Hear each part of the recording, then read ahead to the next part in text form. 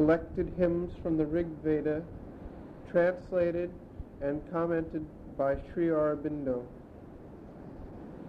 The first hymn is the Colloquy of Indra and Agastya.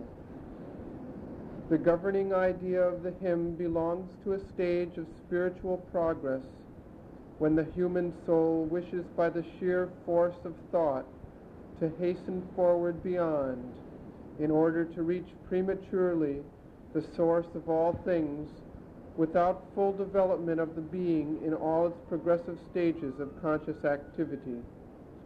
The effort is opposed by the gods who preside over the universe of man and of the world, and a violent struggle takes place in the human consciousness between the individual soul and its egoistic eagerness and the universal powers which seek to fulfill the divine purpose of the cosmos.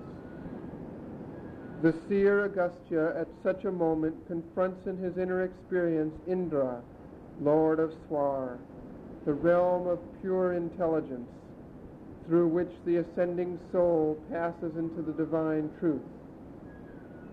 The Maruts are the powers of thought by which the strong and apparently destructive motion of their progress break down that which is established and help to the attainment of new formations. Indra, the power of pure intelligence, is their brother, kin to them in his nature, although elder in being.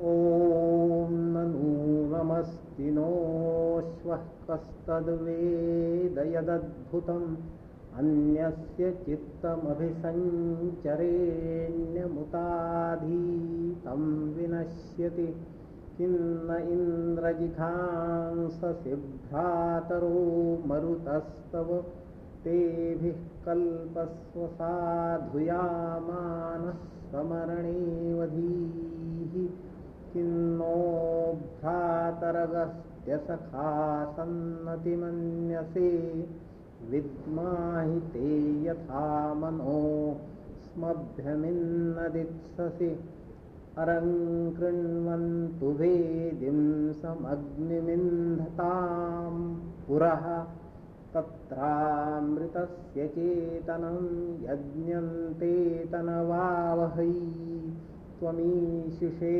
Vasupate Vasunam Tvam Mitranam Mitrapate Dheshtha Indratvam Marudhe Samvadasvadha Prashanarututha Havimshi Om Shanti Shanti Shanti.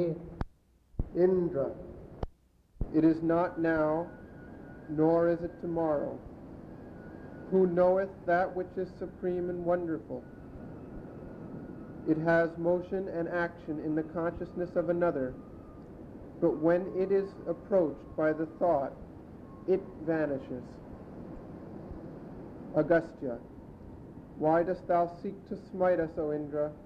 The Maruts are thy brothers. By them accomplish perfection. Slay us not in our struggle. Indra, why, O my brother Agastya, art thou my friend, yet settest thy thought beyond me? For well do I know how to us thou willest not to give thy mind. Let them make ready the altar. Let them set Agni in blaze in front. It is there, the awakening of the consciousness to immortality. Let us too extend for thee thy effective sacrifice. Agastya, O Lord of substance over all substances of being, thou art the master in force. O Lord of love over the powers of love, thou art the strongest to hold in status. Do thou, O Indra, agree with the Maruts, then enjoy the offerings in the ordered method of the truth. Om.